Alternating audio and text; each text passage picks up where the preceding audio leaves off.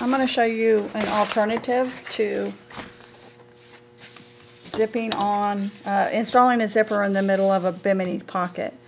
I do this as an alternative to using binding on the edge of it, because with binding costing $70 a roll, this seems to me to be a better way to do it, and it's just as quick and easy.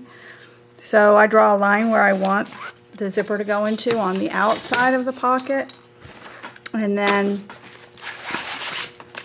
I separate my two zipper halves, and on the outside of the pocket, the finished edged pocket, I sew my zipper on facing opposite directions. And I go as close to the teeth as my foot will allow me to go. So I just sew it on real quick.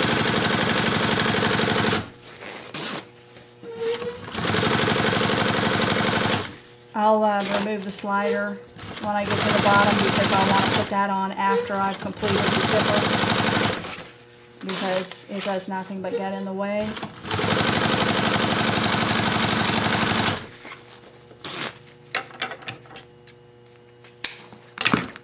Cut it off and heat it.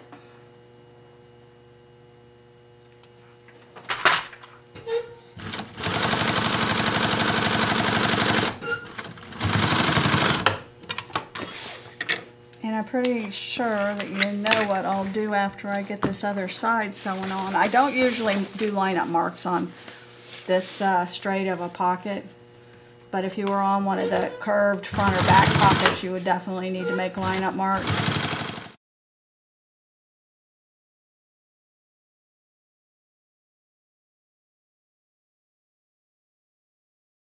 And then now it comes time to separate the zipper. A couple different ways you could do that. You could do it with a heat knife, which is a popular way. I'm not into breathing those fumes. That's just not an option for me, so I use the pinking shears. And you can do it whatever way you want. And I just separate it down the middle. Now you'll lose, you'll probably gain a tiny little bit in the overall width of this zipper, just because of when you flip this, you tend to gain just a little bit of width. But I think y'all by now know where I'm going with this. Once I get it separated, I just flip it and top stitch it.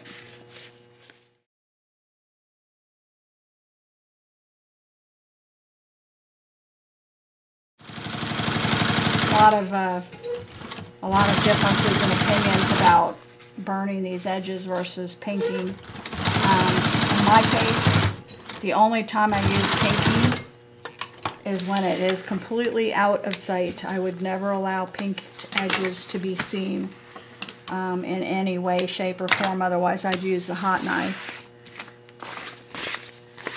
And I have been known to go outside at the table and use it. I just don't do it inside where I'm breathing the fumes. The stuff that goes into making of Sombrella and these other fabrics is so toxic.